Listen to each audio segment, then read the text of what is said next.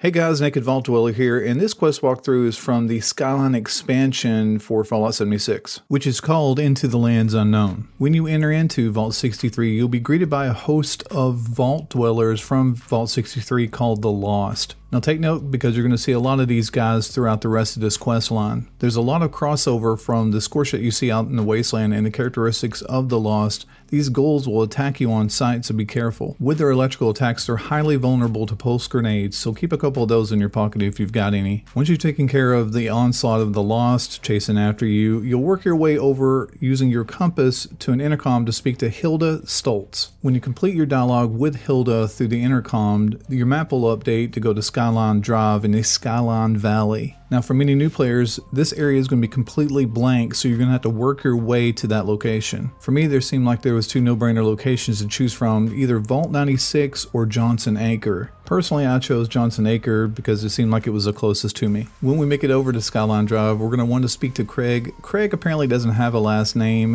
which usually means that he's not going to have any more interactions outside of this quest line. With your interactions with Craig, he'll ask you if you can hunt down some of his friends that he's lost contact with. The quest will update and you'll have to search for survivors along Skyline Drive 03 starting out, so let's get started with that. The first place that we're going to be led to is around the center of this circle. Now we'll have several more throughout the quest line that we're going to see like that.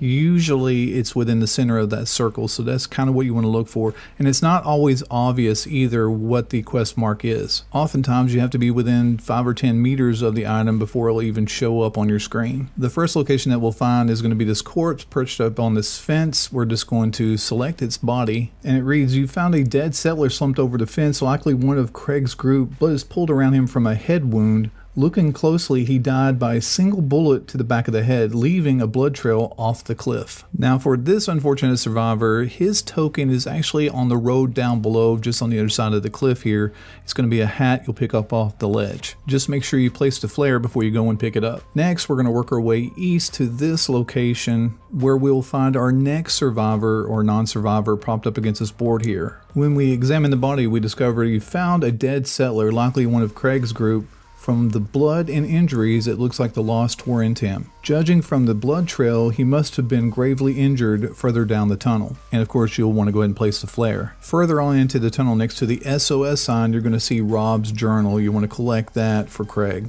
Popping back to our map, now we're going to head back to the west to Dark Hollow Manor and collect the last of the survivors' trinkets. When you get to this location, right in front of the gates to Dark Hollow Manor, you're going to see a blood stain on the ground. You're going to want to examine that. You found a pool of blood surrounded by Lost fallen in battle. Someone must have taken their last stand here, likely one of Craig's group. On closer inspection, they took out the Lost as they were chased from the manor. No drag marks, so they may have survived. Alright, so this guy still might be alive. And then, out of nowhere, the Lost will try to attack you, so make sure to take care of those guys before you proceed on to the manor. And propped up right at the gates of the manor, you're going to find Rebecca's holo tags. You're going to grab those so you can return those to Craig too. And in this video, I'm not going to show us returning all this stuff back to Craig. We do that as well. He gives us caps. It's fantastic. I'm glad he does it, but there's not a lot after that, so I'm just not going to include it in the video. As we start approaching Dark Hollow Manor, Into the Lands Unknown quest will wrap up and the Calm Before will start. The rewards for this quest is going to be various aid items and weapon items that are consumables, as well as the plan for the Shenandoah Park sign that you can put in your camp. And that's going to wrap it up for this portion of the quest line. If the video was helpful to you, please give it a thumbs up, and if you're not already part of our community,